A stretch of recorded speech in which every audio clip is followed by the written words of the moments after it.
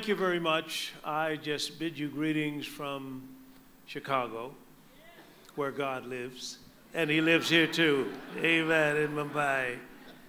Well, thank you. Let me set my clock here because I certainly want to leave on time. Okay. Well, you ready to hear the Word of God tonight? That wasn't very enthusiastic. All right. That's what I'm talking about. Let it flow. Who said that? Well, I used to give away money when you said that.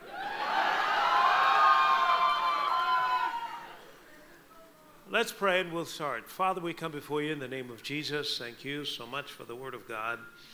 Thank you for the anointing that's on me and these lips of clay, that I speak this word with excellence, accuracy, and boldness. Asking you to think through my mind, speak through my lips, and this word will come forth unhindered, unchecked by any outside force, and with signs, wonders, and miracles shall follow the word preached. We thank you for it. We call it done in Jesus' name. Can somebody say amen? All right. If you have a Bible, I want you to open it to Joel, J-O-E-L. That's Joel. And chapter 2. Now, I want to talk to you tonight about faith in the anointing.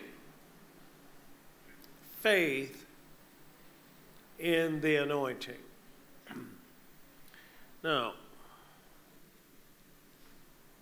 let me turn my volume up here. Okay, I'm going to read here, and then we'll go into it and just start talking together. But I guarantee you that when you leave, when I finish this, you're going to be so happy you came. That you're going to be changed even while I'm speaking this word.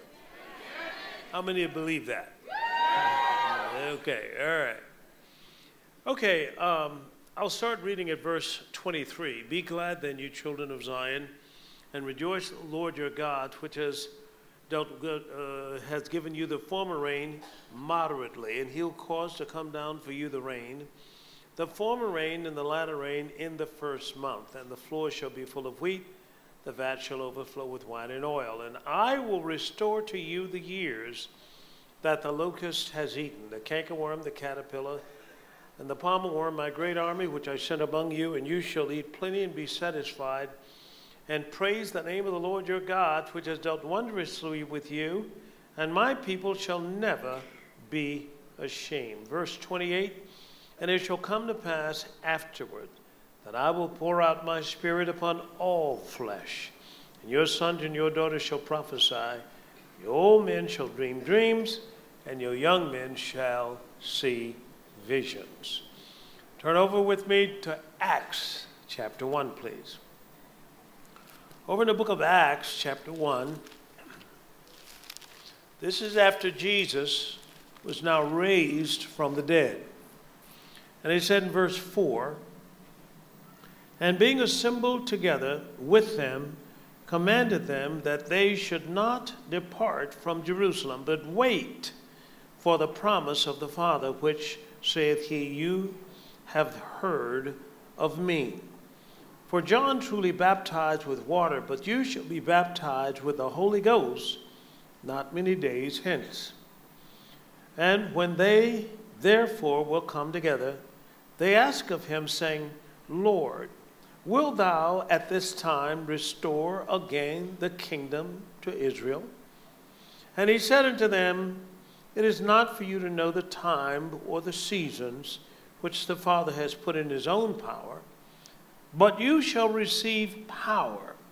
After that the Holy Ghost has come upon you, and you shall be witnesses unto me, both in Jerusalem and in all Judea and in Samaria, and into the uttermost parts of the earth.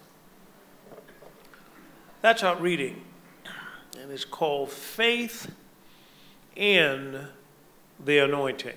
Faith in the anointing. Let's make sure we understand what the anointing is. Over in Isaiah chapter 10, verse 27, he says the anointing is the burden-removing, yoke-destroying power of God. The burden-removing, yoke-destroying power of God. Over in Zechariah chapter 4, verse 6, it says, not by might, nor by power, but by my Spirit, saith the Lord of hosts. He said, the Lord's hand has started this work, the foundation, and his hand shall finish it.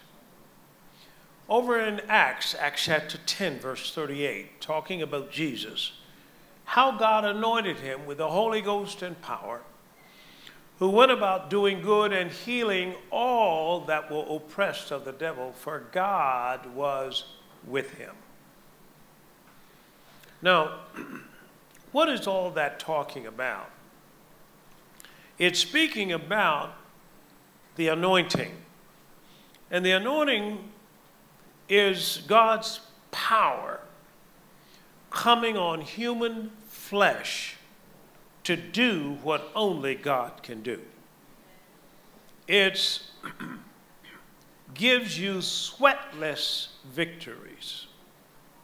The anointing is God's ability coming on a human to perform works of God. Now, I'm slowing down there because this anointing is described all through the Bible. And when he talks about in the book of Joel that the anointing is symbolic of rain, or rain is symbolic of that anointing, that it's going to be the former and the latter rain. That means two different anointings. And a person may be anointed for different things. You may be anointed for education. You may be anointed for business. You may be anointed for Hollywood. And that anointing is going to distinguish you.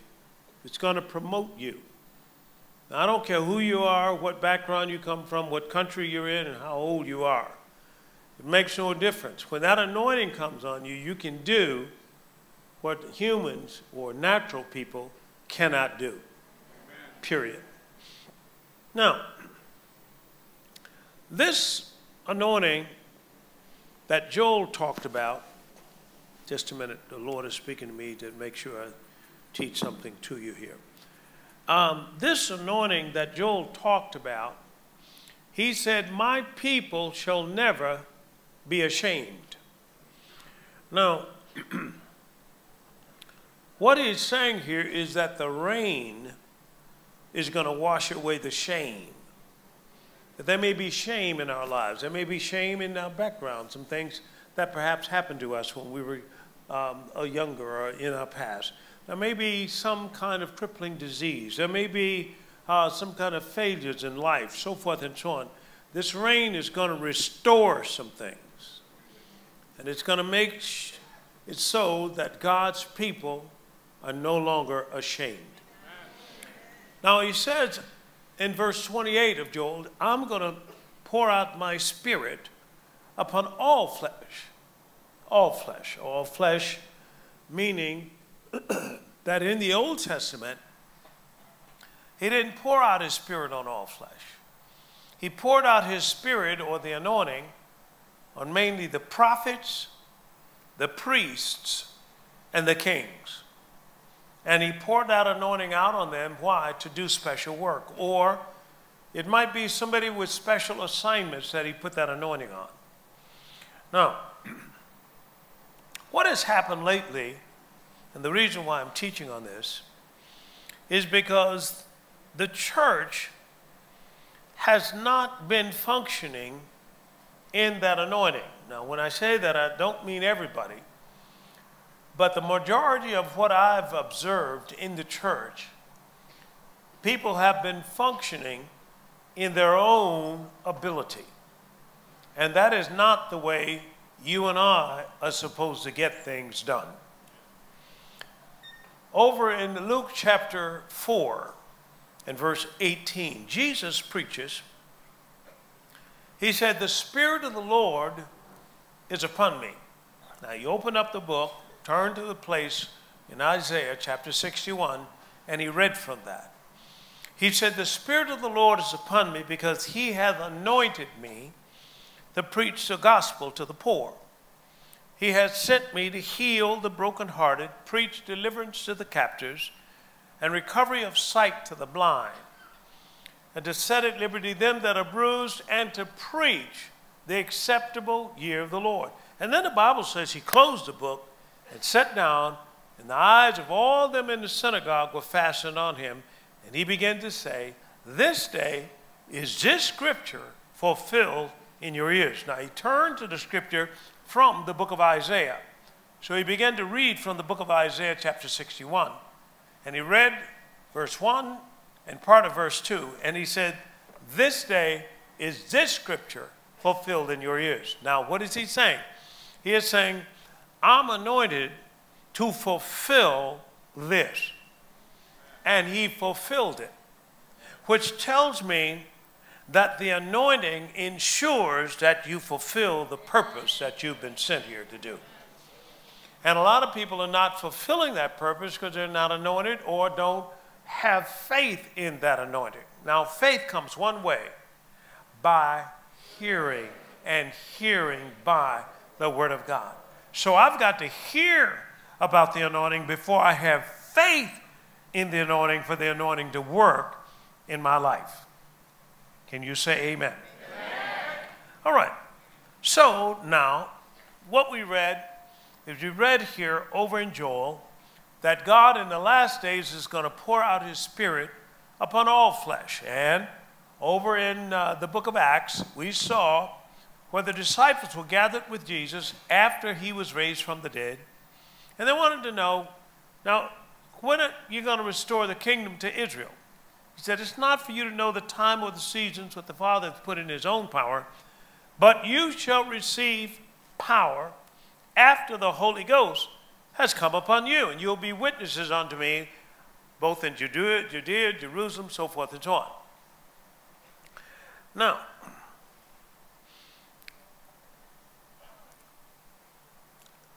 you shall receive power. What kind of power? Holy Ghost power. Same power that formed the earth.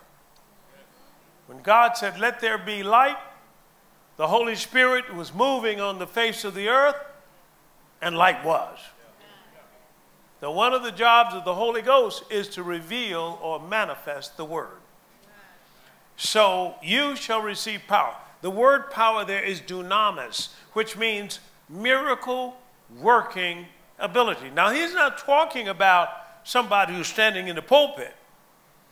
No, I know that there's an anointing on me to preach, there's an anointing on me to lay hands on the sick or anoint the sick with oil. I know that. But he's talking about the average person sitting right in the chair. He is saying, I'm going to give you miracle working ability. All right? Now, I remember one time that I was in a park. I was in Minneapolis. I was still working for IBM at that time, and I was regional marketing manager in computers. But God is really touching my heart. I mean, it's born again, filled with the Spirit, and it's really touching my heart. And I think the idea of ministry was just beginning to evolve and manifest in my life. So I wanted to have a meeting. I wanted to have a meeting out in the park. And I wanted to have a meeting, you know, because I'd seen on television where they have big meetings and so forth. So me and some other people got together and said, hey, we're going to have a meeting. So I got to that meeting and I preached the gospel. And then God said, I want you to heal the sick. Well, I told them that, a few people that were there. And this one lady comes up, and she came with another lady with her. And I said, what do you need healing for? She said, well, I can't feel my face. I said, okay. I said, how many of you know? I said, do you know that Jesus is a healer? She said, yeah. I said, okay. I said, I'm going to pray for you. The power of God is going to heal you. Well, she was ready for it. So I laid my hand on her face, and I said, in the name of Jesus Christ of Nazareth, be healed. When I said that, I took my hand away, and she felt the face. She said, I can feel my face. I said, lady, Jesus healed you. Here's what she said. No, he didn't. I said, ma'am, you healed me. I said, well, wait, well, hold on. Christ is in me. See, he's in me doing the same thing that he did years ago. And I say, he healed you. No, he didn't. You healed me. All right, now why am I saying that? I'm saying that because there was a donkey that Jesus rode in town on in the Passion, when he was about to go to the cross. And people were bowing down and throwing palm leaves and so forth. And this donkey got back to the stable that night. And this is what the donkey said. Did you see all those people bowing down to me? Now, this is a confused donkey. Now, my point to you is that, no, it was Christ. See, don't get it twisted. It's Christ. And the reason why people don't have faith in it is because they don't know that this same anointing that was on Jesus, the Christ, that same anointing is on you to do the same thing that Jesus did. Now, here's the scripture found in John's Gospel, and John in chapter 14. And here's what he says. He says in verse 10, he says, believest thou not that I'm in the Father and the Father in me? For the words that I speak unto you, I speak not of myself, but the Father that dwelleth in me, he's doing the work. Now I want you to see this. Now what is Jesus doing? If you know anything about Jesus, he is what I call the sample son. Now why do I call him that? Because when Jesus came to the earth, he didn't come as God. He came as a man. Now you got to understand this, because he had to come as a man for God to work through him. When God made man, here's what he said. Let them have dominion over the fish of the sea, over the fowl of the air, over the cattle, and over all the earth. Now, notice who God gave the dominion or authority to in the earth. He gave it to man. Now watch this. Now, for God to work in the earth, he needs man's permission and participation. He made it that way. God made it that way. He even says, whatever you bind on earth is bound in heaven. Whatever you loose on earth, you see what I'm saying? He's saying, I will allow what you will allow. And I will disallow whatever thing you disallow. Now notice, the authority for governing the earth is not up to God. It's up to you.